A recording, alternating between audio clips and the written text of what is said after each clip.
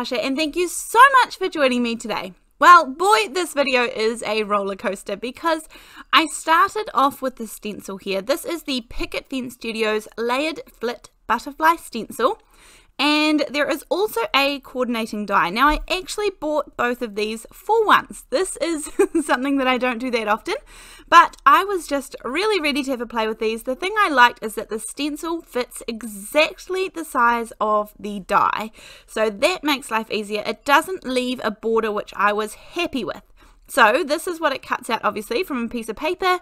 You can see the die fits exactly inside of the stencil. The stencil has the large butterfly, but it also has the detail that you can add.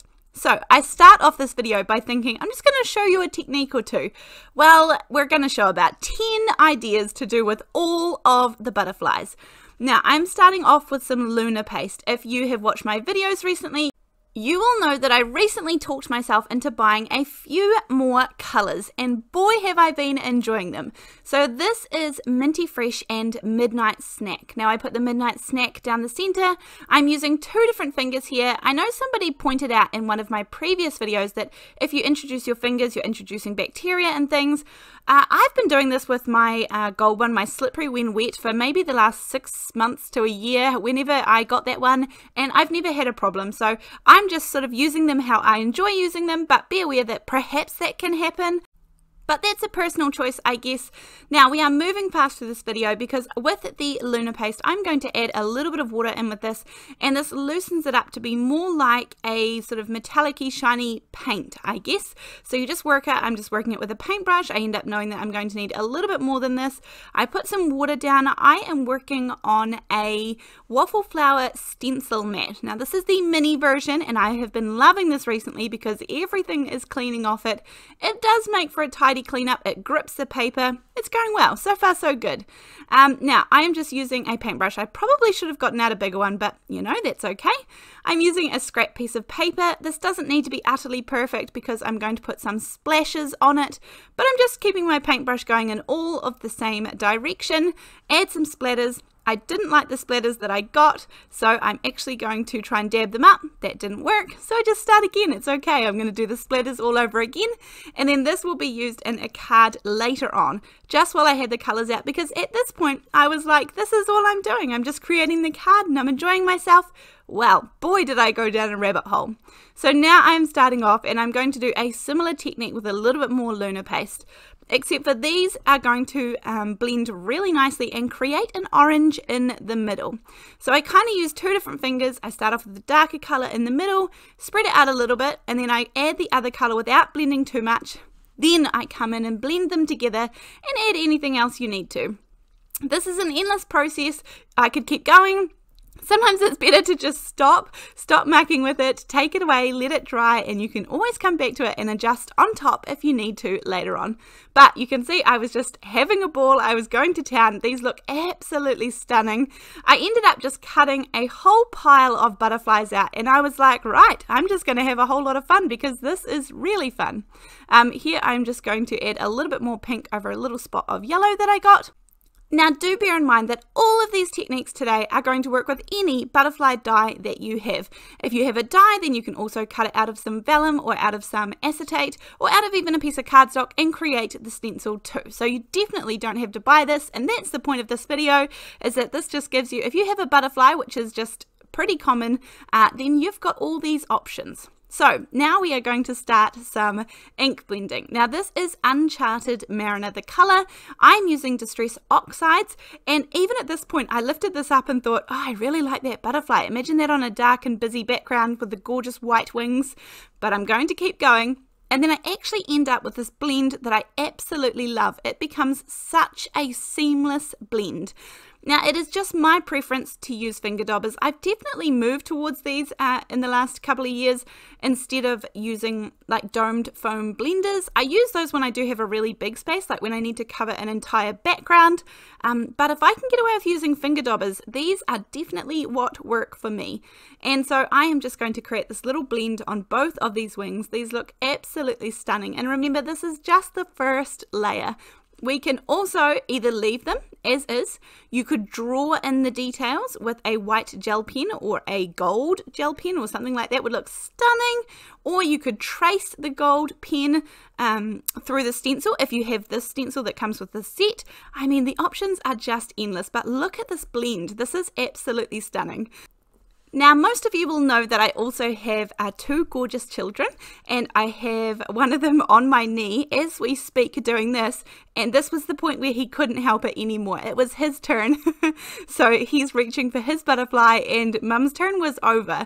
So I had got out the colours that I wanted to use, and I thought I was going to get to do it, but nope, this was not to be. So this is his turn, and that's okay. I'm going to help him do his one. But he absolutely, both of my children love crafting. They love getting involved in the projects. Often when I am crafting or creating here, then they will be beside me doing their own version of exactly what I am doing. Sometimes they want to be shown, sometimes they want their projects on camera, sometimes they're okay with not being on camera, sometimes they're just happy in their own little business and I don't want to disrupt them with having them show the camera or anything like that. But at this point my son was absolutely loving it. Something that they can't really get used to is that we have a camera directly above our heads, which means we can't lean over our work, and so he sometimes struggles. You'll see his head pop in lots and lots and lots because they like to get close to their projects. So I'm just holding his butterfly in place, and actually when I was editing this I was really realizing that what he was doing was he was creating a background here. He thought he's creating the background rather than colouring in the die cut. So you can see he wants to shift it back into place every single time it moves or he moves it, and he shifts it back so that it fits that sort of white space, which I just really realised. Interesting though to see how he perceived what we were doing, whereas I thought we were colouring the butterflies, whereas he was kind of creating a background. So both is good. Now I have left his little project in. I have sped it up for about 10 times, so skip the next 10 to 12 seconds if you don't want to see his little project, and then we will carry on with all of ours. But as you can see, he is definitely trying to line this up, and probably if I'd realized it at the time I could have added some tape or something to help him secure it, but that's okay. Then he moves into all sorts of yellows and oranges, and he was just very, very happy. He was actually singing really loudly when he was doing this, and I asked him if I could keep that bit in, but he said no, you just keep my art in, so that's okay. We're just going with that. Right, moving on back to the butterflies. Now I'm going to use this inner stencil part. Now you can tell this is actually the next day because I have my nails done for an event that I went to that night, and what I was laughing at is that once my son started crafting, that was game over for mine, which is absolutely fine. So we are coming back. I'm lining up this. This is the detailed part, I guess. Super easy to line up. This is actually transparent texture paste, so this is going to dry completely clear. I'm just giving it that extra little bit of shine, that extra little bit of detail, without taking away from that gorgeous blend. So I'm really just having a play with lots and lots of these butterflies. It doesn't matter how they end up. It doesn't matter if I accidentally do something I don't like. I was just really enjoying it. Now I'm going to use the same transparent texture paste here, except for I'm going to use the stencil, and this obviously is going to give me the texture and a little bit of height on top of this lunar paste. But then instead of just leaving it plain as is, I'm actually going to add over some glitter, some diamond white glitter. Again, I'm just playing, having lots and lots of fun with lots of different elements, to adding different things back together. But I know this is going pretty fast. This whole video is going pretty fast because I have a lot to show you, and this ends up being a super long video. So if you end up sticking with me for this whole video, leave me a comment and let me know your absolute favorite out of all of them that I'm going to share today, because boy do we cover some techniques, and all of these are things that you probably have almost at home. Now this is an old one. This is glass bead glitter gel. Now this, I don't even think this is being made anymore. However, really simple to make it yourself. There is just teeny tiny micro beads in here, there is glitter in here, and it's pretty much a sort of clear transparent gel that holds it all and suspends them. So you could make your own version of this one, absolutely, but I have it and I may as well use it up. I don't use this that often. It definitely creates some nice texture, so I thought that I would give this a go. Again, I don't want to deter or take away completely from the backgrounds that we've created already, but I like the idea of adding on some of the detail. Then this looks pretty cool. As I said, it's going to dry differently because it's going to dry a little bit more transparent and clear, and then that way you end up seeing the glitter and the beads kind of at the end. But nice, even just using some white through there would look gorgeous too. Now, moving on to a completely different technique. This one is a little bit addictive, I'm not going to lie, and it is super duper simple. I have just picked out some washi tapes, and who does not love using up their washi tape collection? So I am going to pop down just very randomly. Now, the trick here is just to not think. Just put them down, lay them on top of each other. I have gone for sort of bluesy greensies with a little bit of gold. I'm also going to add in some numbers. I'm going to add in some text, and I'm obviously just going for a shape around about the size of my butterfly die because we are going to cut these out in a minute. As I said, the key here is to not think, and lots of these are a little bit transparent, so you end up, even though you're layering them, you see things through them, and you sort of see all of the layers come together. Don't think about it, just pop them down and see what you get. Make sure all of the edges are down nice and flat. Check that your shape is going to fit if you need to make any adjustments, or if you want a little bit of some colour sort of in a different place, then you can kind of add it now. I just wanted a little bit of a number or a little bit of black text or something in the middle there, so I just got a quick little rip and popped it in the middle. And then we are good to go. I'm going to die cut this out. This is going to die cut beautifully still. I didn't have any problems with it, but I guess that depends on how thick your cardstock is to begin with. You may need to run this through a couple of times. You might need a shim. I didn't have to do anything for this one, which was good. So you can see I just check where everything kind of goes and make sure I've got all the colors where I want them to be. My piece of paper was a bit big, and I'm going to do another one. This is what my daughter, she had picked out these from my stash. As I said, this is the next day from previously. She was doing this combination, and for whatever reason, I definitely lean towards blues and greens. Those are sort of my colors. The pinks, the purples, and the oranges and everything I don't. And so this one, this is her exact combination. So I thought that I would give this one a go. I'm going to add the numbers on top, and I'm also going to add the text again. I think this just breaks up all of those colors a little bit. The text in particular is pretty transparent, so you can see through it quite well, and all of the colors. Then I have die cut them, run them through the machine, and then even the little antennae here, this one got a little bit stuck, but the other one was perfectly fine and just popped out. So they die cut beautifully. Again, this is just kind of a background that you create, and you can go anywhere from here. I am going to show you some tricks at the end. Even if you just create these background sort of butterflies, then I'll show you what you can use these for as well if you don't want them to be the absolute main focal point. So, right, moving on to the next one, I'm going to use some sprays. This is just regular cardstock that I cut the butterflies out of. It is not watercolor. Now, the sprays obviously put out a lot of ink. That purple is very dark, so I am going to mop a little bit of it up so it just doesn't take over all of the color. Add a little bit more pink back in, and then what I needed the pink for was to break it up because I want to add some yellow. But if I'd added yellow and purple, that's going to make mud together. So I just want this to be on the very outskirts of the wings. Now, of course, you can use any media that you have in your stash to create these butterflies, to create any of them, or to create new ones. I could have gone on, I could have doubled this list. I was honestly off on a roll, and I just wanted to keep going and going and going, but I did stop here, and I know the video ended up long, but heaps of fun. So that took me 30 seconds, maybe a minute to create this gorgeous butterfly, and I had heaps of fun. Now we're moving on to the next one already. This is the Tidal Wave laser cut elements from 49 in Market. Now again, this is blues and greens, this is me. These are all florals and butterflies and that kind of thing. But I'm going to take some of these and create a floating image upon my butterfly. Now there's also two ways to do this, and I will share a couple of different methods that you can do, but in general I'm just going to take some of these elements. Now you could have pre-made pre-cut elements, you could make them yourself, you could, anything is going to work. So just because I'm using these today, it doesn't mean that you have to. These are stunning. I love these laser cut elements because they have no white border. So when you pop these out, and they pop out beautifully, They're just like a cardstock. They're almost about the same weight, I would say, as, you know, somewhere around 100-ish pound. They feel about that thick to me. I don't know that. I didn't read the packaging, but I'm just guessing. They're sort of relatively sturdy, and I just picked out a few flowers, some pansies of a few different colors, and then I'm just going to organize these on top of my butterfly. I'm not gluing them or anything like that.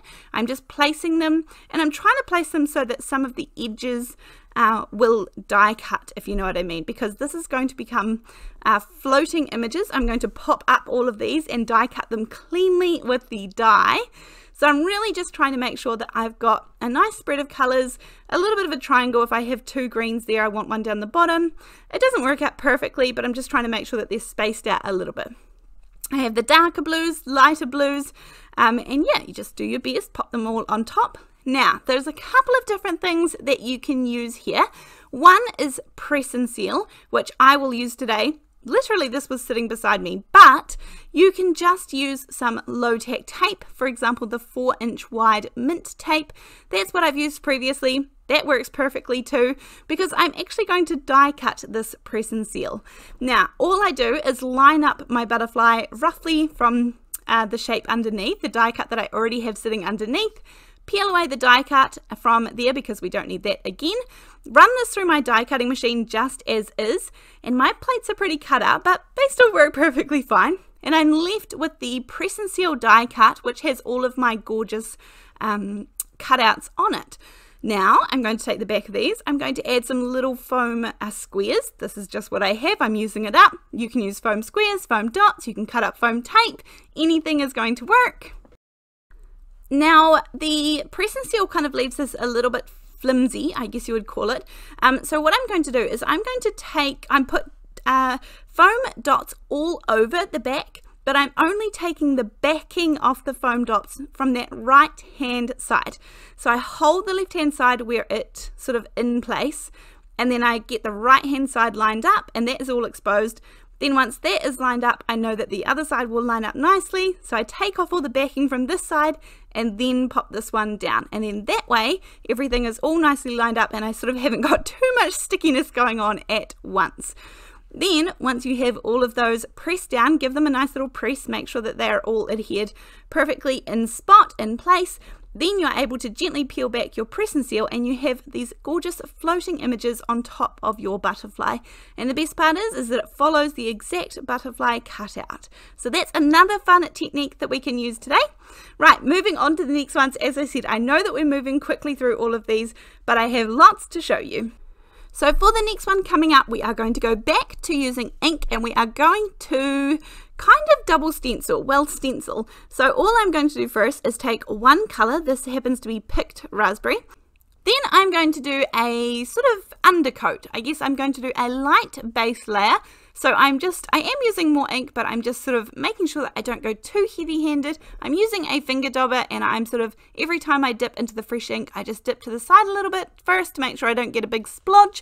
So I just do a light first layer, and then you can take any stencils that you have. I chose not to go with the butterfly one. I just want a completely random stencil. And I'm going to use a rose one. It's sort of a rose pattern with lots of swirls and things like that, and I'm just going to place it over top. I'm actually going to move the stencil as well because I want two of those roses on there, and there's only one in the pattern, so I sort of half do it and then I'm going to change it around. But any stencil you have, any decoration, you can put on top, and that way we sort of have a stenciled gorgeous butterfly. So I'm not using any of the detail for this one, but I still think this one looks stunning. Of course, you could add different colors on top. I'm adding the same color, I'm just adding more ink, a heavier layer of the ink, and that way it appears much darker. So don't have to have multiple inks for that one, just the same one is going to do the trick. And I think that looks pretty stunning too. Right, so here are some of the butterflies that we have created. This was so much fun. As I said, I could have kept going. There were heaps and heaps of techniques. I know I've barely scratched the surface, but I really wanted to sort of you know, use lots of different media. So we use pre-made die cuts, we've used washi tape, we've used texture paste, we've used ink. I just wanted to, yeah, use up several different things and hoping that you have something of these at home that inspires you a little bit more. So this one here is super subtle. You can see that the paste dried really clear, and it just gives it that extra detail when you move it around in the light. Now we are going to make a card today, so I am going to get to it, I promise. The one thing that I did want to show you as well, when you create these butterflies, layering these up also gives a stunning effect. So even this blue one here behind the die cuts, and if you cut these up and you sort of add a little bit for the bottom of the wings, the top of the wings, or the side, you can choose which direction you go in. See here, the left hand side looks gorgeous. Layering these up is a stunning option too, and I'm going to do that today as well. I'm actually going to go with the butterfly that we created with the roses, the stencils. Now this is what we made at the very beginning, remember, back at the start, and I'm going to use an embossing folder to give this a bit of texture. This is a stunning embossing folder. It's sort of busy, but it is a very 3D. It gives this stunning pillow effect. This embossing folder is called Organic Petals, and I've actually done a really cool video before where I embossed a piece of paper and then you cut out one of the images and it becomes a stencil, and you can do all different stenciling with all different colors on this one. It's a little bit difficult to explain, but it looked stunning. I love this embossing folder, and here you can just see the gorgeous texture, the shine from the lunar paste, all good things. Now I am going to keep this super simple, but I have some double-sided adhesive sheets here. Now I did add a little bit of that minty fresh lunar paste, so exactly the same color as what I added onto the background, also the same that I used with the splatters, and I just did a solid little sort of strip of it down this side, and then on the other side I also have another solid patch. This was not quite dry, so I actually caught this on my desk. That's why that little white dot is there, but that's okay, I'm just carrying on. And then I'm going to make some of this into strips, some really thin gorgeous strips, and that is just going to line our back panel there as well. Then that other little bit that I have is for my sentiment, that other little rectangle that we did. I put double-sided tape on the back of both of these just for to make life easy.